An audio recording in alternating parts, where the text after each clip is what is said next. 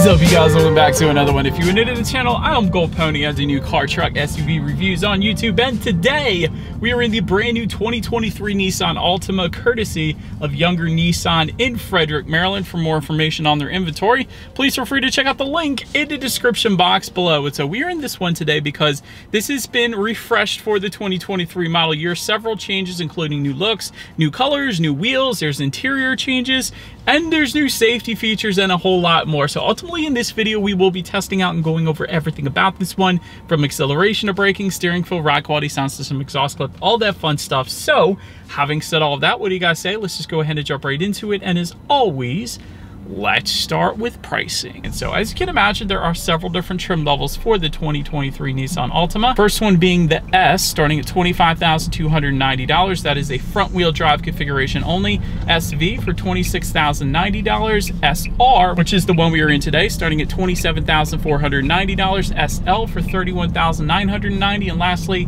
the SR VC Turbo for $34,990. So for the first trim level, the S and the VC Turbo, those are going to be front wheel drive only, but you actually can get all wheel drive at any of the other trim levels. If you wanted to do that, simply add $1,500 then to any of those prices. But as you can imagine, with all of those trim levels, there are two different power plants available for the Altima. First one is going to belong to all the trim levels but the VC Turbo, obviously. So that power plant is a 2.5 liter direct injected inline 4-cylinder, putting out 188 horsepower for the front wheel drive, 182 then for the all-wheel drive, 180 pound-feet of torque for the front wheel drive, 178 then for the all-wheel drive. And again, power sent to front wheels or all wheels through a CVT. 0 to 60 time coming in at approximately 7.4 seconds. It's actually pretty impressive for its class. And MPG numbers coming in at 27 in the city, 39 on the highway for the front wheel drive. That's very impressive. 26 in the city, 36 on the highway for the all-wheel drive, taking regular unleaded fuel. But so then there is that other engine configuration, of course, belonging to the SRVC Turbo.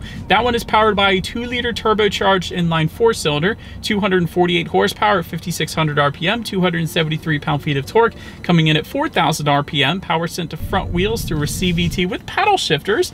0 to 60 time for that one, approximately 5.8 seconds. That's nuts. With MPG numbers coming in at 25 in the city, 34 on the highway, taking regular unleaded fuel with a slight power loss. But if you want those numbers I just gave you, it does take premium unleaded fuel then. So before we do any kind of fun acceleration or paddle shifter test here in our Altima, I did want to mention to you guys the drive mode. It is singular. There is a sport driving mode and it is hidden. Essentially, it is just the horizontal line located just below the shifter here. So if you press that, it's going to automatically kind of hold the RPMs at a much higher level. It's going to adjust throttle response there as well, but not the steering sensitivity, but the other two, yes. But now that we got all that out of the way, what do you guys say? Let's go ahead and find a straightaway. Let's put a paddle shifters and acceleration here to the test, and let's see how quickly we can get this one up to speed. Let's see how quickly the paddle shifters are going to react for us here. All right, so just for you guys' information, before we do this test here, when you push that sport driving mode, it is going to display a little S up on the digital portion of the gauges here to let you know you are in that sport driving mode. So did want to mention that first. Now let's go ahead and find that straightaway and let's give this a shot. All right, it's holding kind of a first gear here. That's nice. Go. Huh. All right, that is not bad. Paddle shifters are freaking quick. Keep in mind, it's a CVT, it's continuously variable transmission, so technically, you're not really shifting through gears. It's kind of simulated shifting, so to speak. But having said that, the acceleration was pretty darn quick, and the paddle shifters kind of imitated an automatic pretty darn good, and it was pretty darn quick as well. So yes, I was a big fan of the paddle shifters and the acceleration here in our Altima without a doubt. But anyways, to go along with that acceleration, as always, braking is equally important. And so up front, you will find 11.7-inch ventilated front discs, and the back 11.5-inch solid rear disc. As far as that 60-0 stopping distance goes, that's going to come in at a pretty impressive 120 feet. And so far, braking feel in my short test drive here, it's been 100% perfectly fine, so definitely not going to have any issues there. Touching on suspension and handling, you're going to get an independent strut type front suspension up front. In the back, independent multi-link rear suspension, front and rear stabilizer bars. And if you were to go with one of those SR trim levels, you're actually also going to get a sport tune suspension. So Little better handling with that one, and actually touching on the steering feel right off the bat, instantly points you in the direction that you want to go. So I'm a big fan of that. It's weighted on the heavier side of things, so definitely a fan of the steering feel in our SR trim level that we have with us here today. As far as ride quality goes, you do tend to feel a little bit more of the road with the SR trim level because you got that sport tune suspension. I think I remember that in previous years of testing this thing out as well, but I guess that's the trade-off. Little better handling, little less ride quality, but if you want a better ride quality, just don't go with the SR. I'll just put it that way. And touching on cabin noise, I'm going 30 miles per hour. Isn't all that bad. Honestly, it's perfectly fine for me. I will say, listen, turn signals are pretty ridiculously loud. Take a listen.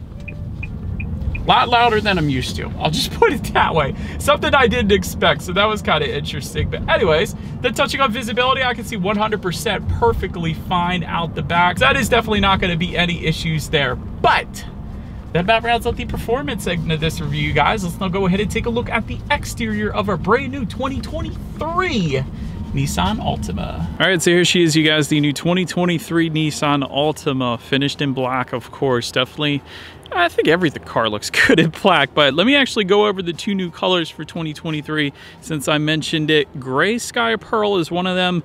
Garnet Pearl Metallic is the second. So two new color options for the 2023 Altima. And again, completely redesigned front end. Let's go ahead and start up front. Of course, you're going to have a chrome V-motion front grille with active grille shutters, or a black V-motion front grille if you were to go with the SR trim. Active grille shutters meaning the grille shutters are going to open and close dependent upon the engine cooling that is needed at any given time. But of course, you got that SR badging found in the front grille as well. If you were to go with one of those SR trim levels, that definitely looks good. I feel like it's in a different font than previous years as well. I definitely don't recognize the font of that SR badging, but not that it's really a big deal. But anyways, LED headlights do come standard on every single trim level across the board, and that's a big deal because in 2022 previously halogens came standard on the Altima. So I did want to emphasize that because now you get better illumination for 2023 at night. So big deal there. LED daytime running lights, of course, coming standard as well, automatic feature as well, and all trim levels also give you automatic high beams, meaning when you have your high beams on at night, it senses a vehicle coming in the opposite direction.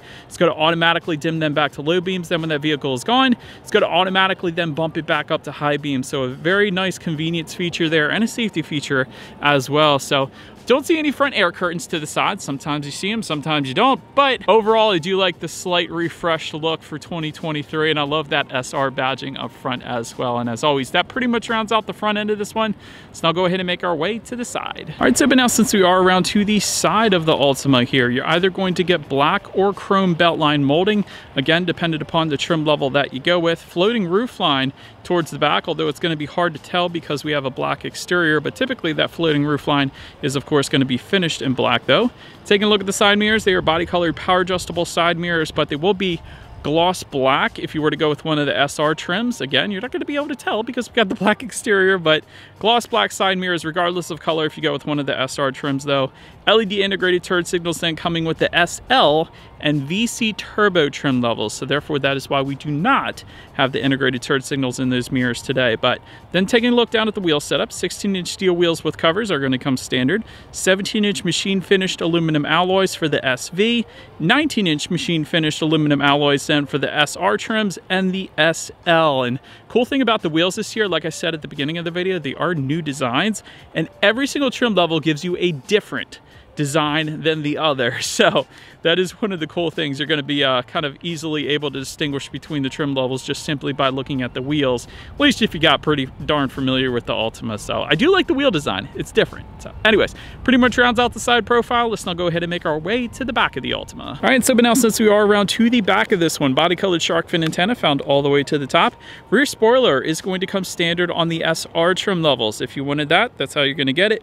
Body colored or gloss black rear diffuser down below, and that definitely looks pretty darn good. You do have the trim level badging found on the right hand portion there in that new SR font, as I was mentioning to you guys.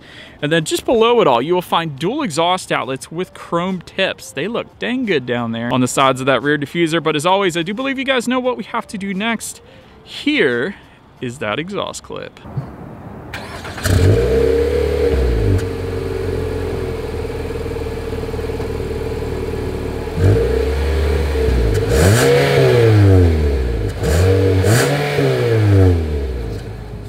right, so but now since we are around to the back of the Altima here, when it comes to opening that rear trunk, there's several different ways to go ahead and do that. There's a button on the key fob, there's a button on the trunk itself, and there is actually a button on the kind of by the driver's side left knee when you're sitting in the driver's seat then as well. But anyways, once opened up, cargo capacity comes in at 15.4 cubic feet, which is actually pretty darn impressive there. If that was not enough space, there is a 60-40 split, meaning the rear seats do fold down for quite a bit of extra space then if you needed it. There is some cargo lighting back there, but what really impressed me was all the grocery bag hooks, which you typically don't even find on sedans, let alone, you know, usually you might have one, if that, but you got like 4 of them here in the Altima. So there's some tie-down anchors kind of in the back corners, but if you flip them around, they could serve as grocery bag hooks. And then there's some grocery bag hooks that kind of hang down from up top. That is a bunch of more grocery bag hooks right there as well. So kind of surprised to see all that. So that was pretty darn cool. And then if you were to lift up underneath of that cargo floor, you're going to find the spare tire. So if you're curious whether you got a fixed flat or a spare tire, it's going to be the spare tire, which I personally prefer. But then making our way up to the rear legroom, that is going to come in at 35.2 inches. For reference, I am an even 6 feet tall. This is how much space I have back there. Rear ventilation is going to come on the SL and VC turbo trim levels, so we don't have it today, unfortunately. But what we do have for the SV trim level up is rear charging ports. You got one of the little ones and one of the regular size ones. So that is pretty darn cool. And there is also rear center armrest with cup holders that does come standard across the board. So then make your way up to the front seats, manually adjustable cloth seating coming standard with the S. 8-way power driver's seat for the SV trim level and up. You're going to get a sport cloth for the SR trims. That's at least comes standard. 4-way power adjustable lumbar support for the SL and VC turbo. Leather seating then for the SL. Heated front seats then for the SL and VC turbo. We actually have an SR premium package that goes for $2,890. That gives us a bunch of extras as well, including these leather seats with this orange contrast stitching, and they are incredibly comfortable. The power lumbar support was definitely very nice as well. So overall, seat comfort was plenty fine. Definitely didn't have any issues with finding my perfect driving position. That's due in part as well because of the steering wheel. So let's get into the steering wheel a little bit. It is tilt and telescoping, and it telescopes out ridiculously far. That isn't always the case, so I do want to emphasize that. So for a taller individual, that is a very good thing to help you find that perfect driving position. Heated steering wheel is going to come on the SL and VC turbo, and leather wrap then for the SR trim level and up. But then making our way to the startup, let me start by showing you guys the key here. You got your Nissan logo all the way to the top. Lock, unlock the button to pop the rear trunk, and then the circular button, that is going to be your remote start, which comes standard on every single trim level across the board, so you can warm up the Altima on super cold days here in Frederick, because it does happen. But anyways, it is all keyless entry with the push button start. So all I'm going to do here is simply put my foot on the brake and press that engine start button located just in front of the shifter. And so once started up, when it comes to the gauges, tachometer is all the way to your left, speedometer is all the way to your right, and there is a fairly decent sized digital display front and center to control what is on that digital display. There are some steering wheel mounted controls found on the left side of the steering wheel, and through that you're able to see things like how many miles you have left until you hit empty. There is a digital speedometer. It's going to tell you your outside temperature as well, your miles per gallon that you're getting at any given time. There's a nice little compass up there, and you can actually check out some weather information apparently when you need your next oil change as well. So pretty much everything you could possibly want in the digital portion of the gauges. Then make your way to overall interior quality. Power moonroof is going to come in the SL VC turbo, and it's going to be optional on the other trims like we have today. Overhead sunglass holder is also going to come standard on the Altima. Dual zone climate control for the SL and VC turbo trim levels. You're going to get some wood trim if you were to go with that SL trim level. However, you kind of have this black-ish kind of gloss black carbon fiber-ish look if you go with the SRs, and I'm a big fan of that actually. Just above the passenger side glove box, continues just below the air vents there up front. But wireless phone charger then is going to come on the SL and VC turbo. It is optional on the SR. We do have that. That is located just in front of the shifter, and also just in front of the shifter, you're going to get a 12-volt power outlet, USB charging port, and then another smaller USB charging port there. To the right of the shifter, you got your dual cup holders, a little bit of storage, and then a center armrest. Actually a decent amount of storage in there, and I like the orange contrast stitching on the armrest itself as well, and that's continued onto the doors and the seats like I was saying. So overall, the orange contrast stitching really sets it off here in our SR trim level, so I am a big fan. But I actually don't mind the interior quality. Like, they had a lot of places they could have kept things like a matte, cheap black plastic, but they didn't. Like around the cup holders, they finished in gloss black, for example.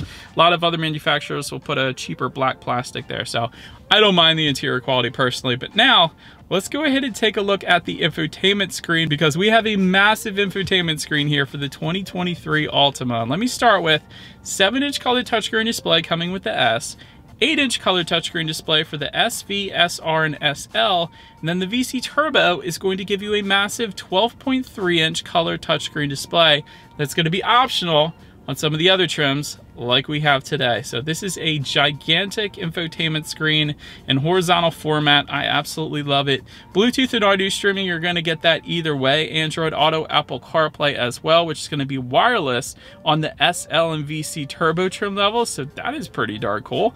Factory navigation system coming with the SL and VC Turbo. You can check out your driving information up there as well. You can check out your weather information. You can check out fuel information. It actually gives you the lowest fuel price information nearby. That's pretty cool. You got Alexa capability up there as well. And it looks like you can really customize it and make it your own. You can kind of use different apps and display them where you like. So that is pretty cool. And of course, you can check out your radio information up there, of course. So when it comes to the sound systems, you will get 6 speakers for the S, SV, and SR trim levels, and then a 9-speaker Bose sound system for the SL and VC Turbo. So having said that, we actually do have the 6-speaker sound system with us here today. So what do you guys say? Let's go ahead and turn on the radio, see what we got playing today, and let's test out the clarity of this one. I say this every time I test out a Nissan or Infiniti vehicle. The bass that they put in these vehicles is insane. That's 6 speakers. That is one of the better 6-speaker sound systems I typically hear, just because the bass is ridiculous. Clarity was plenty fine as well. Personally, for me, that sound system is definitely perfectly fine. Now, I will say I've had the Bose sound system in my Infiniti G35 Coupe back in the day, and that was 100% on point as well. It never broke on me or anything like that. Bose is a very reputable company, so really, either sound system that you go with, it's going to be on point is what I'm trying to get at here. So anyways, last thing I want to mention to you guys on the infotainment screen is when you do put the Altima in reverse, you will find a rear view camera coming standard across the board, but there is also a 360-degree monitor or surround view monitor that's going to come standard on the SL and VC Turbo trim level as well, which is going to let you know what is completely all around you, which is always is going to lead us into safety. And so to start, the Altima is an IIHS Top Safety Pick Plus, which is the very highest designation given by IIHS, so that pretty much says it all right there. Front side curtain airbags do come standard, driver and passenger knee airbags as well. In the back, you're going to have latch, aka lower anchors and tethers for children for the rear car seats,